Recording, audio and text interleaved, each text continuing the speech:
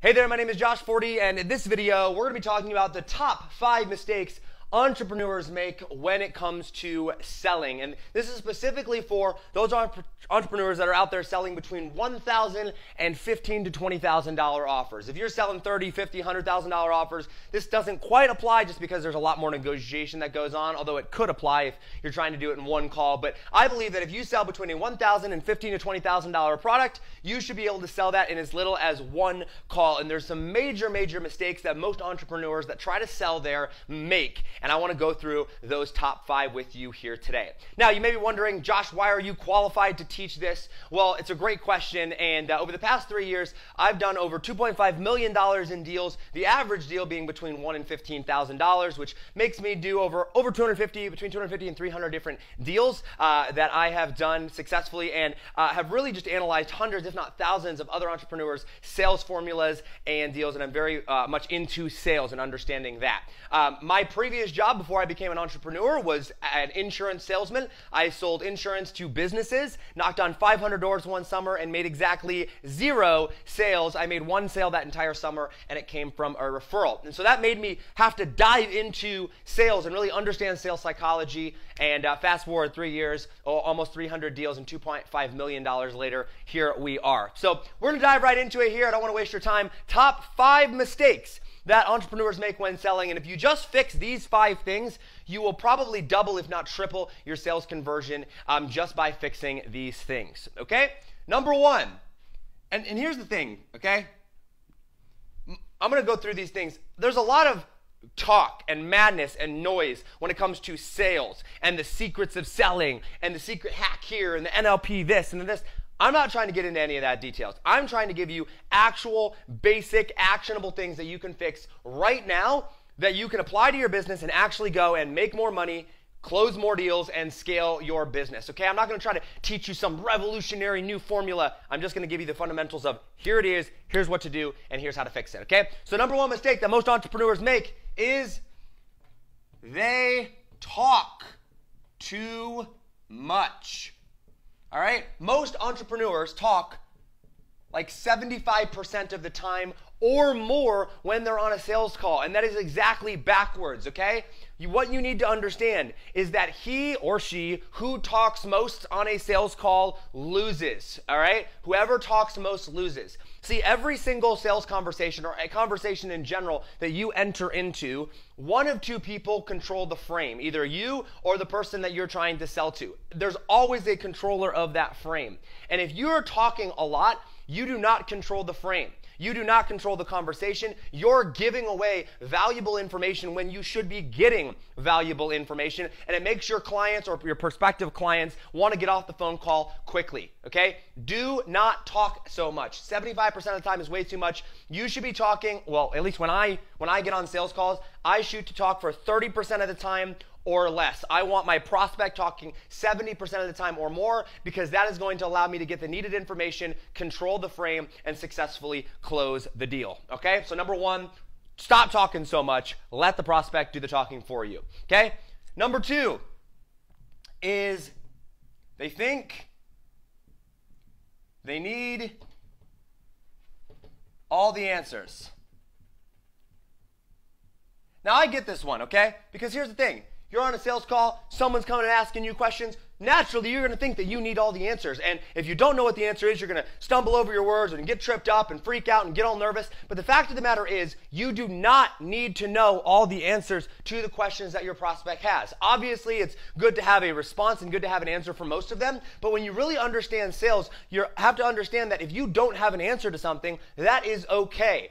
That's not going to break the deal, or that's not going to be the thing that causes the deal not to go through. And if you're honest about that and you talk through the situation together, you're going to have a lot more success, okay? So many people get so caught up in trying to have to know all the details and all the features and every answer about everything. Most of the time, it's not needed, okay? In fact, I was talking to a friend of mine who his company does over $500,000 per month in sales, and he says that some of his top salespeople know almost nothing about the product. They just understand the person, and when you really connect with the person emotionally, a lot of the questions that they have, you can get answers to later, even after the deal is closed, and still be able to have a successful deal. So if you don't have an answer to something, don't freak out, don't get tripped up over your words, continue with the conversation and just be honest with them and be like, listen, I don't know the answer to that. Here's what I do know. We can get you that answer, and give them a timeline when you can get that answer over back to them. Most of the time, not knowing the answer to something does not actually kill the deal, okay? Number three is they talk about the product. All right? Now you might be thinking, well, Josh, don't I need to talk about my product or service and tell them all about it and all these amazingly cool features?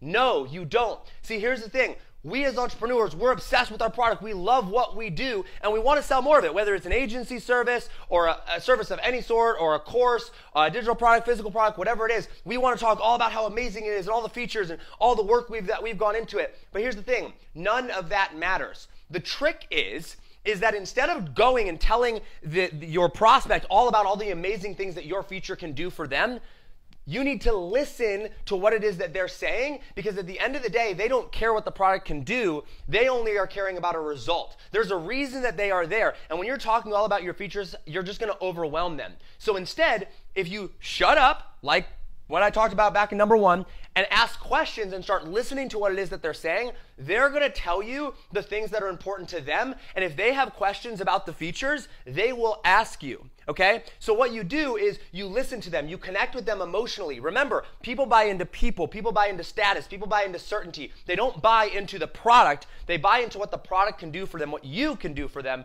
People buy from people. And so if you can make an emotional connection to them and really understand their needs well, then when it comes to talking about your product, all you really have to say is, yes, I have a solution that's going to work for you. Are you ready to get started, right? Are you ready to move forward? And then they're going to come back to you and go, you know what? What about this? Hey, does it do this? Hey, does it do this? And sometimes they might ask 10 or 15 questions, and you might have to provide 10 or 15 answers about the product. But most of the time, they need like 1 or 2 or 3 questions answered, and then they're good to go. And if you try to overwhelm them with all the features, it's just going to confuse them. Whereas if you wait for them to ask the question, you give them the exact information that they need, you have a much better chance of actually closing the deal. So don't talk about your product, shut up and listen, and really focus on making a connection with them and understanding what it is that they're actually after and what it is that they're actually buying into. Okay?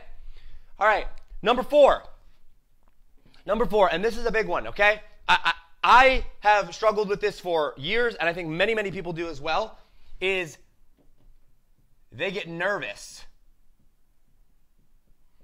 when stating the price. All right? How many times have you gone in for a sale and you've gotten super, super nervous when it comes to the price? They'll ask you, they'll be like, well, how much is it? And you're not quite ready for it yet, but they've asked, so you just got to go and you got to state it. And you realize that it's a lot of money. Maybe it's $3,000, $5,000, $10,000, and that's a lot of money for you, right? And so you get nervous around it. Maybe your hands get all sweaty, or you start to shake, you start to tremble, you start to really trip over your words, and then you say the price and you're like, oh man, that just came out so wrong, okay? Here's the thing. A lot of times when that happens, without even realizing it, the first thing that we do when we state the price is we try to go justify the price.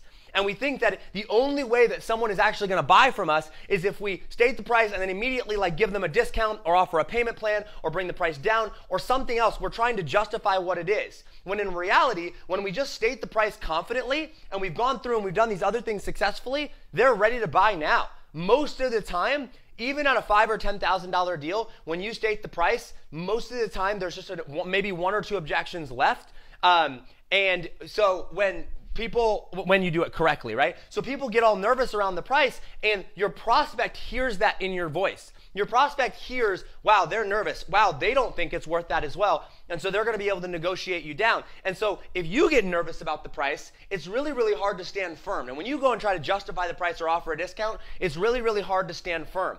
And one of the best things that one of my sales mentors taught me was when you state the price, you state it firm, clearly, concisely, and then you shut up. And then you wait for them to actually reply. And if they have a problem with the price, you simply go back and you start to point back to the things that they were after. And when you listen really carefully about what it is that they're actually after and what they're doing, then you can just be like, well, is this price worth it to you to do X, Y, Z, and continually tying it back to that. And then if they still don't budge, rather than giving a discount, we like to add in more things. So if it's $10,000 and they don't see the value, well then up what they're getting and add more to it rather than discounting the price, because you don't want to have to ever justify the price to someone. You want to state it firm, and really understand that that's what it is. This takes a lot of practice. There's definitely ways to get over this, but this is one of the biggest mistakes that entrepreneurs make, okay? All right, number 5, last but not least, and this is a mistake that I see almost nobody talking about and nobody teaching. And if you really go and you study some of the top salesmen in the world and really look at what they're doing, the people that are really successful, they're all doing this, but very few people are teaching it. And that is number 5, they handle objections. Handle objections